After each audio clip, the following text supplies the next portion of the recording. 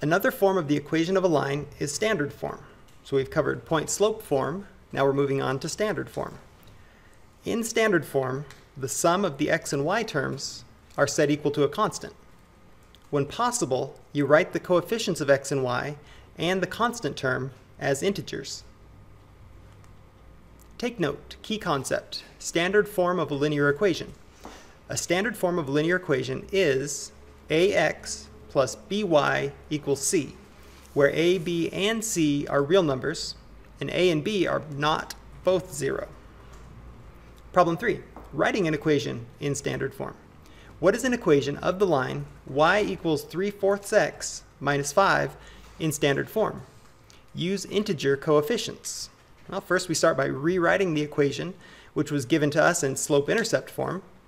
Now we need to rewrite it so that it takes on standard form, which remember is ax plus by equals c. So we'll subtract 3/4 x from each side. That gets our x and y terms on the left. So negative 3/4 x plus y equals negative 5. But remember, whenever possible, we should use integer coefficients of x and y, not the fraction negative 3/4.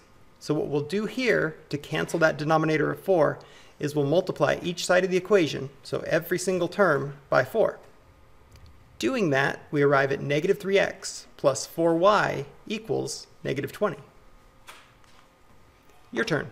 What is an equation of the line y equals 9.1x plus 3.6 in standard form? Use integer coefficients.